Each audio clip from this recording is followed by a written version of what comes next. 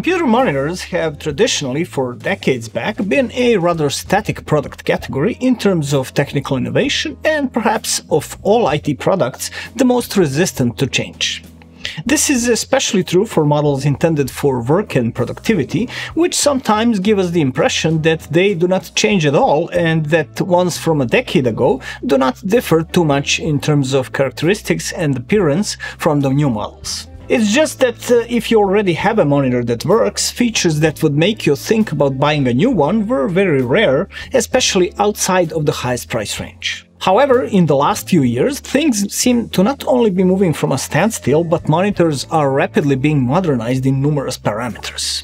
As expected, this is most noticeable in the gaming domain, where the new technologies and features are the most beneficial for users, but also where the audience, let's be realistic, is more inclined to pay for a better shiny new thing more often. However, it seems that after a few years of accelerated progress in the gaming domain, things have started to spill over into other segments, so even those who are not interested in gaming, or at least not primarily, will be able to enjoy the benefits brought by technological progress. And it is precisely the model that we present to you today that is an excellent example of positive changes in the field of monitors intended for the office, productivity, content creation and design. Dell U2724DE belongs to this brand's well-known and highly regarded Ultrasharp series. In fact, this monitor is the successor of the model that we use every day in our office, the U2724DE, from a few years back. So this was a good opportunity to see what has changed during this time and what kind of monitor you get today in the same series compared to the one from 3 years ago. We'll say right away, the improvement is much more significant than we honestly expected, but let's start from the beginning. First of all, when it comes to design, the Dell U2724DE has some things in common with its predecessor, although this is perhaps the only domain in which it did not impress us as much as the U2721DE. The older model at the time of its release was the first one we saw with a very modernized design, thin panel and edges, and left an extremely good impression in terms of looks and ergonomics. The new U2724DE is not as thin, but it is still a very nicely designed monitor. The reason for the thicker profile lies in the significantly greater complexity and capabilities of the new model, which is why there is also a ventilation slot around the sides of the panel, which extends almost along the entire perimeter. Instead of the carbon gray-black combination of the predecessor, the new model comes in a silver gray light gray variant that looks great. The back of the panel, stand and base of the stand are covered in sandblasted textured plastic reminiscent of metal, while details such as the connector section at the bottom of the back of the panel, the part that connects the panel to the stand, and cable routing slot are matte light gray. The only thing that stands out from this design is the Dell logo in the middle of the upper back, which has a polished metal look. The base of the stand is of moderate size, and just like the rest of the stand, it is internally reinforced with a metal structure that provides the necessary rigidity and stability. The new stand is relatively slim and elegant, with a square cross-section with rounded edges, and fits well with the design. In terms of ergonomics, the stand allows the panel to be swiveled left and right by 45 degrees, tilted from 5 degrees forward to 21 degrees back, height adjusted in a range of 15 centimeters, as well as pivoted by 90 degrees in both directions. So a bit more flexible than on previous model. Viewed from the front, practically the only visible difference compared to the older model is the absence of Dell logo on the bottom edge of the panel. The panel frames are completely thin, so the margins of about 5 mm around the part of the panel that displays the image are actually the only thing that surrounds the content you're viewing. Speaking of the frame, the new model has omitted the two USB connectors on the side of the panel, but they are now placed under the lower left edge, so you get one USB-A and one USB-C port for easy access. We might have preferred that they stayed on the side, but it's commendable that the housing around the connector is shaped to practically guide the cable to the right place and make the connectors easy to locate. All the other connectors are in the usual place on the bottom of the back of the panel, and their selection is very rich and represents a significant improvement, especially for a certain group of users.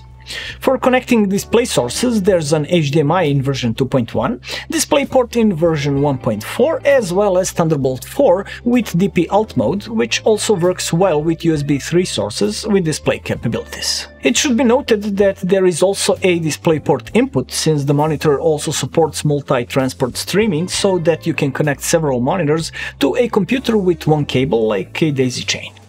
Also, there is an option to display picture-in-picture or picture-by-picture from two different sources. The mentioned Thunderbolt 4 is present with two Gen 2 10 gigabit per second ports, one of which is the mentioned upstream that is used for example connecting a laptop to a display with a single cable while simultaneously charging up to 90 watts. The second port is downstream, used for connecting peripherals or charging external devices with up to 15 watts. In addition to Thunderbolt 4 ports, there are also USB 3.2 Gen 2 ports, again with 10 gigabit per second support, specifically one Type-C upstream port for connecting to a computer, one Type-C downstream port for connecting peripherals, and 4 more such ports but with USB-A connectors. So USB ports galore. You also get a 3.5mm output for headphones, as well as 2.5 gigabit LAN port that will forward the network connection to connected computers via USB or Thunderbolt connection. In fact, in this case, Thunderbolt 4 and USB are two different connections that you can use for two computers, because Dell U2724DE is also equipped with a KVM switch that allows you to switch one set of peripherals and a LAN connection between two computers with automatic display source switching. For this purpose, Dell has also implemented a guide in the menu that will make it easier for you to set everything up initially. Peripheral sharing is possible via USB, but also via network, and interestingly, it is also possible to share files between computers via KVM. To set this up and make adjustments, you can use Dell Display Manager software, in which you can also change all supported parameters, including the display settings, sources, screen splitting, as well as assign display modes separately for each application. Speaking of controls, Dell has finally given up on separate buttons under the panel and allowed users to control the menu via a mini joystick located behind the bottom right edge of the panel. This method makes the navigation through the menu significantly easier and makes control more precise and reliable. As for the menu, it is very simple and clear, with items grouped into sections. Pressing the joystick button will also display a quick menu with user-configured items, which can make your workflow much easier if you often need to access one of the features or menu sections. Where we were probably most pleasantly surprised by this model is the display quality, although we didn't expect too much change in that regard. The Dell U2724DE is seemingly a relatively common model in its class, with an IPS panel, QHD resolution and a 27-inch size, just like the older 2721DE. However, compared to its predecessor, this monitor brings some significant improvements. The main one is the use of LG's panel with IPS black technology, which is perhaps the most significant IPS improvement we've seen so far. It is a technology that enables more efficient control of light flow through the liquid crystal, and therefore a lower black level and better reproduction of low light colors. The result of this is an absolutely impressive static contrast for an IPS panel, which in this case we measured at 20/1. The contrast is pretty consistent in all image modes, with a black level of 0.058 nits, which is practically in the range of what we see on VA models. We got the impression that the viewing angles are not quite as perfect as on regular IPS, but they still have a fairly wide sweet spot, so you will have a sufficient range of movement in a normal working position without any change in contrast or color display. IPS glow is still present and moderate, although in complete darkness it looks a little different than on regular IPS models. Backlight uniformity is quite decent. Most of the factory picture modes are calibrated to around 120 nits of brightness, which is okay for working in SDR and sRGB, although the monitor is able to deliver a maximum of 345.2 nits according to our measurements. At maximum brightness, the display is very vivid with rich colors, and this is also confirmed by our gamut measurement, which showed that Dell U2724DE is able to cover about 93.8% of DCI-P3 spectrum, which is very impressive.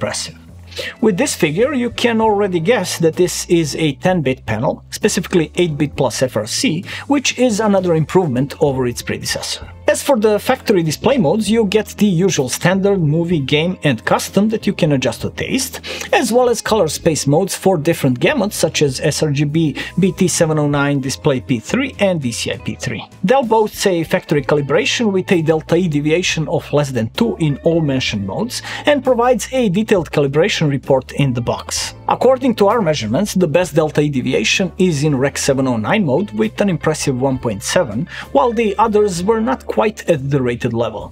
Not surprising given the differences in the measurement conditions at the factory and in our studio.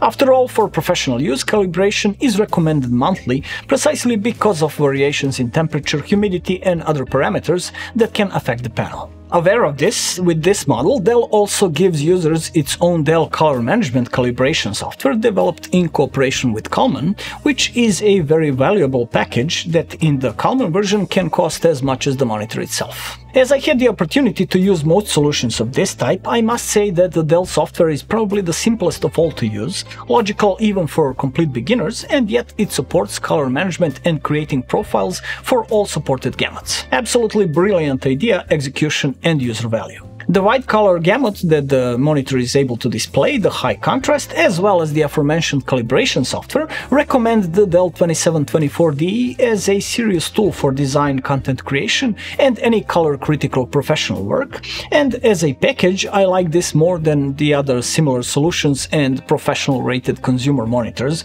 that I had the opportunity to see, at least in the realm of IPS. Speaking of the image, it is worth mentioning that the monitor is also equipped with an ambient light sensor, so it can automatically adjust the brightness and colors to the conditions in the room. This feature is not a good idea for those who care about the accuracy of the display, but it is for those who clock in long hours at the computer and want a display that is more pleasant to look at regardless of the amount of light and the time of day. The brightness adjustment works well, but we can't say the same for color warmth adjustment, as the sensor occasionally made the image quite red for a brief moment.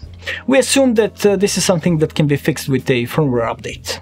Of course, both of these options you can switch on or off. Speaking of the environment, the screen of this model comes with an anti-glare coating, which is fairly effective in reducing reflections. As for the resolution, 2560 by 1440 pixels is optimal for a 27-inch screen, so the image is clear and sharp with a nice amount of workspace with the interface scaling at 100%. What pleasantly surprised us was the 120Hz refresh rate, which we rarely see outside of models intended for gaming, but is also welcome for work and general use due to the smoother display. The interface and the movement of elements on the screen are visibly smoother compared to 60Hz, so it is very easy to get used to. Actually, you will notice the difference even easier if you return to a lower refresh rate. In addition, 120Hz gives this model enough flexibility for gaming, so if you are someone who mainly uses a monitor for work, but also likes to play some games, the Dell U2724DE will do very well in that role as well. The response of the panel is at the level of what we expect from a 120Hz IPS, and is quite decent for playing even faster FPS games. Although you won't find an option in the menu, variable refresh rate is supported, so even owners of NVIDIA graphics cards, despite the lack of official support, will be able to turn on G-Sync and enjoy a smooth display that adjusts the refresh rate to the current frame rate. All in all, we can say that we are very impressed with what the Dell U2724DE has to offer. This is finally the boundary-pushing work and general-purpose monitor that we wanted for a long time.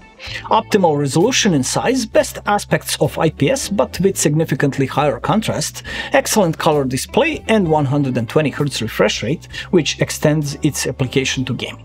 At the same time, with excellent software and an additional calibrator like the X-Rite i1, this model becomes an exceptional tool for everyone who cares about display precision and uses different color gamuts. Considering all the above, we think that the price of around $480 US is more than fair and that you get a lot for the money, especially if you are someone who will use all its advantages. Dell more than pleasantly surprised us with this model, so the U2724DE absolutely deserves our highly recommended award.